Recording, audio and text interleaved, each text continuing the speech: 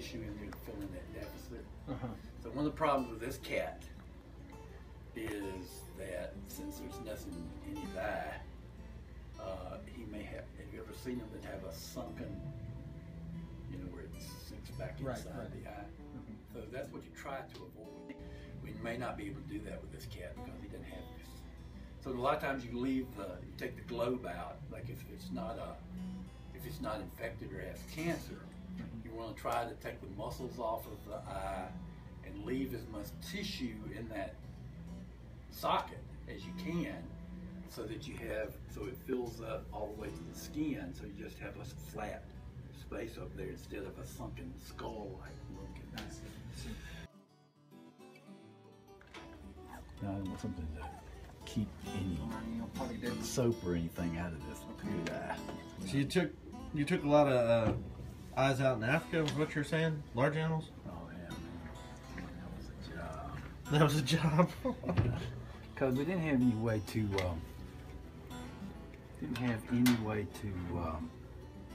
restrain these animals there. Oop. You don't have any way to restrain them? Yeah, so like I tie them up to a tree and we go round and round the tree trying to get Well, once he's been around the tree a couple times, he'll be restrained. Basically, I'm just going to clean out the socket and close it down. So I'm hoping I'll get some bleeding in there so that it'll scar your job.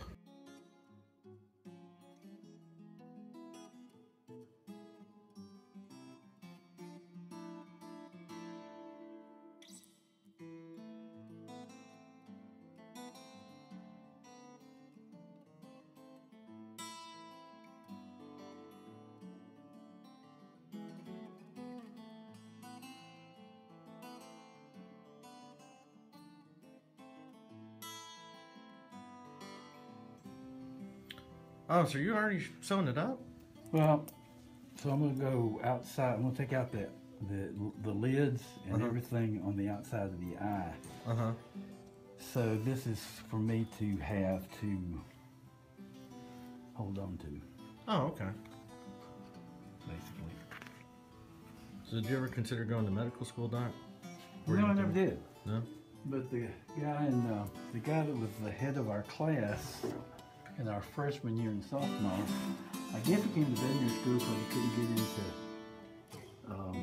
med school because he got in and he left the school, and it was good for me because then I became the head of the class. So he gets out, the body thinks it's a foreign body, and you get a big reaction. It took me forever to get that cat's eye straightened out. So, is it cellular? Is vitreous body cellular? Or no, it's just a jelly. It's just a jelly, but the way the eye develops, that jelly is never exposed to the animal's immune system. So everything else in the body, it knows that that's part of my body, but it didn't know that one.